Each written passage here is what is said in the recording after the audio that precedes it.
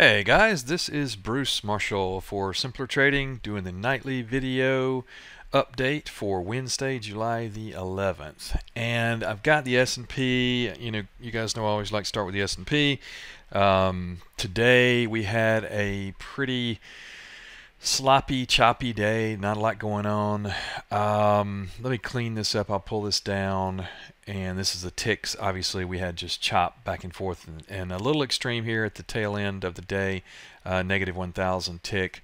But notice the spike in vol here off this sell into the open this morning. And if you were watching the futures last night, the Dow futures were down about 300 points at one time, and the selling looked like it was going to be pretty ugly. And in my opinion, this actually was not as bad as it might have been.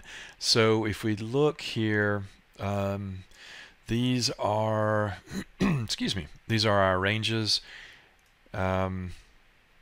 here for today.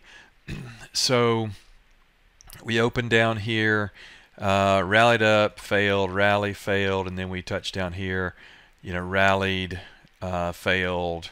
This held off this low, rallied, failed, it held, bounced. It did not hold right here. We broke through, and I thought at that point, I was thinking, yeah, this might get a little ugly.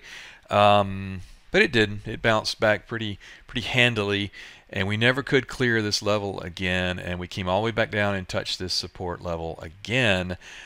So, you would think from looking at this, that tomorrow's open might be a continuation down, and it might. There's no way to know. Let's flip this over to the ES, which is actually still trading, and we'll see. Yeah, this is after hours. We're getting a little follow through here. Doesn't necessarily mean that we'll have a down day. It's not that's not enough momentum to make me want to get all bearish or anything. And again, this is the ES. If you did not see this was what happened after the close last night. And if you have not seen the news, this was more of the same China trade war, tariff talk, and saber rattling going back and forth and that kind of thing. This has been going on for quite some time and will continue to go on, I'm sure, for quite some time. Again, this was after hours, and it's a pretty big drop. Let's back this out just a little bit. Let me switch back to the S&P here, and I'll show you in the bigger picture. Well, as a matter of fact, let me do this. Let me pull this over and look at it on this chart. So in the in the bigger picture, and again, we're just talking about the S&P right now. This is our all-time high, 2872. And we just cannot, we've just not been able to get through that 2800 level. We came up to it there, kind of got close there, here, and every time we failed, at 2800, and we did again. And so, you could look at that thing, at this chart, and say, well, based on this, we're going to go back down here. There's a 200-day. It would make sense we could come back down here. Maybe this is support. Maybe support's all the way over here at any one of these levels, possibly. But I think that we have the financials start reporting on Friday with JP Morgan, Wells Fargo, and several others. And then next week we get into kind of the real meat of earnings season. The next 2 weeks are going to really be all of the big guys. And the next 3 weeks, all of them are going to report. So I'm having a hard time believing that we're going to sell off and crash ahead of earnings. So let's flip this over, and we'll put on some voodoo lines here and take a look. And as you can see, we've got a skyline right here, and this is 2762 right there. And we're close right there. We closed at 2774 today. So yes, we could come down and touch this. I think that would be a good level of support. That's obviously the next level of support there, and I think from there, we come back up here. The next test obviously would be 2800. If we get through that, then we come up here to our snow line at 2829.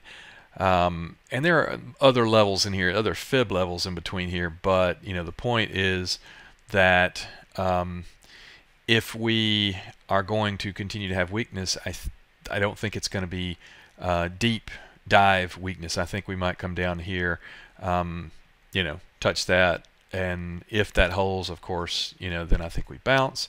I'm looking to buy this dip, and the main reason is earnings. I just don't think people want to get short ahead of all these earnings coming out. If you guys saw, matter of fact, take a look over here.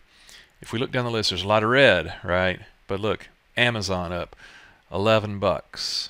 A-net's positive. Let's see, a couple little odds and ends. CRM, really super strong tech name there. Google up. It was down pretty good bit this morning, turned around and came back up.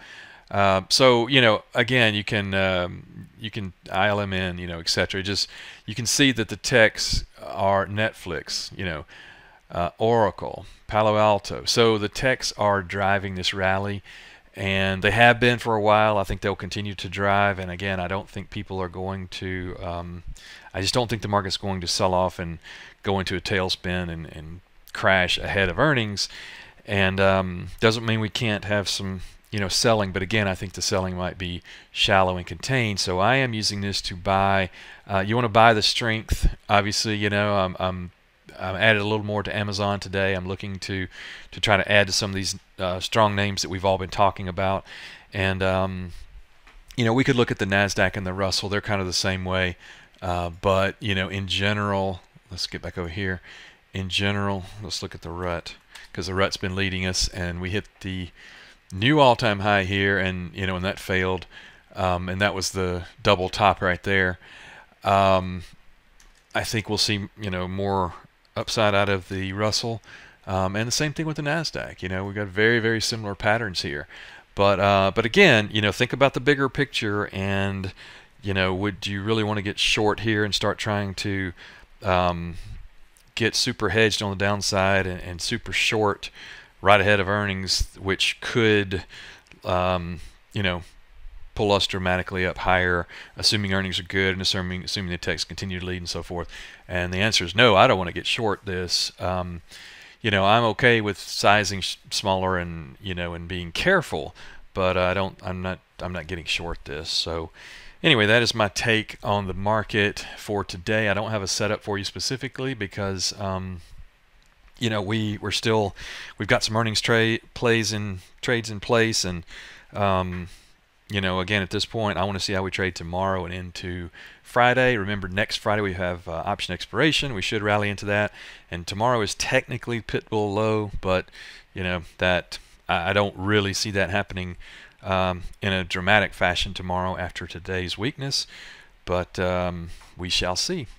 So anyway, I hope this was helpful, gives you a bigger picture idea, and I will see you guys at the next update, and thanks for the time. All right, for those of you that are not aware, we've got a very cool Fibonacci related course going on right now.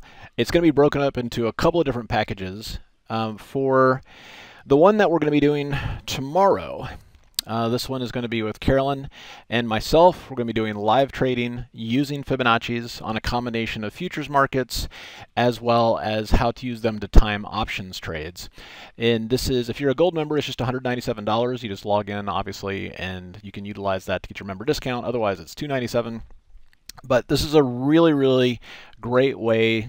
So I guess just backing up here. So what I found is traders go through a series of steps to get to the point of consistency. And what I found most consistently for people that get consistent is they learn and utilize Fibonacci work.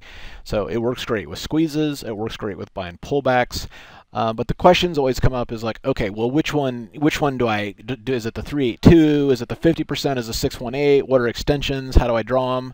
And if you get a handle on this, it's essentially an automatic guarantee to improve your trading. Okay, so this is just something where I think it's a very small investment where you can actually start seeing dividends right away, and kind of a no-brainer trade. So again, just go to simplertrading.com/summer, and then if you want to do the entire series, for example, so this one right here is going to be live trading with Carolyn and I, plus the recording that she's already done to go through and teach all that stuff. There's also the whole series is going to include a standalone class with Carolyn, Bruce, Henry, and Raghee, and that is just $5.97 for gold members, and you can see how all of us utilize this. So anyway, I think it's fun, and it's going to be something that happens throughout the course of the next couple of weeks. If you go to this page, you can just kind of scroll down, and it'll show you all the dates, a case study of a 267-point NQ setup there, and all the dates with Bruce and all that other stuff too. So good stuff there.